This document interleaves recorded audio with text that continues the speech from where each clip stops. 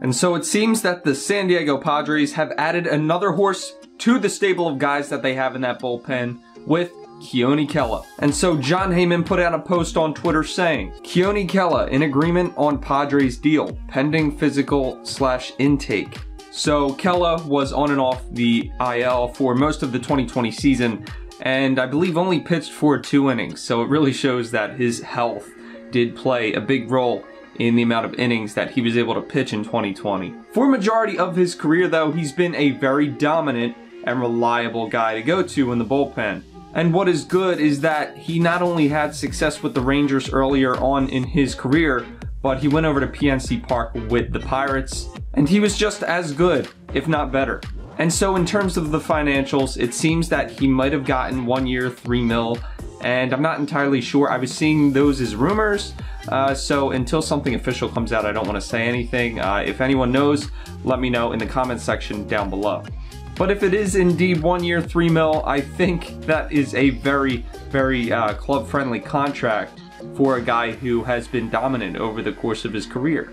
And let's not forget to mention that Keone, I believe, is around 27 years old, so he's not exactly an old player. He's still fairly young, and so he's got some years left on that arm for what it seems to be. And so hopefully he can pitch for the Padres for a while, and we'll see if he gets an extension from the Padres based on the 2021 season and how it works out.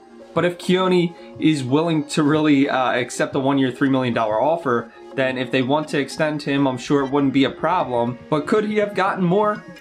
I don't know. It's debatable because of the 2020 injury. But I think that his chances of returning to form are very high. I think he's a very underrated pitcher.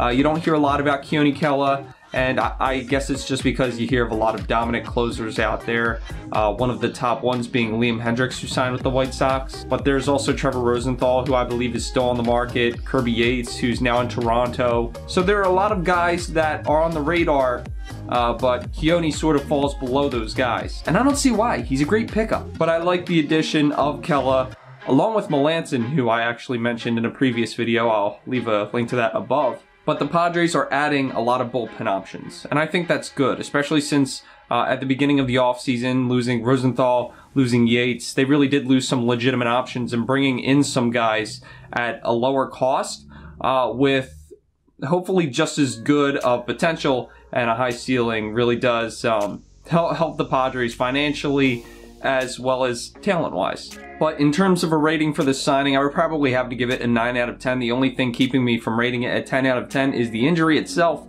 But like I said, I have the belief that Kela will come back strong and be able to pitch some really high leverage innings for the Padres this upcoming season. But overall, if you like this type of content, then please make sure to leave a like and subscribe for some future content, as well as hit that notifications bell so that you get notified with every new video that I do come out with. And also, I will leave a link in the description to my Instagram if you would like to follow me over there or check it out. I do post baseball stuff as well as YouTube updates. And so if you want to check me out, then go ahead. But as always, thank you all for watching. This has been Major League Talk, and I will see you in the next video.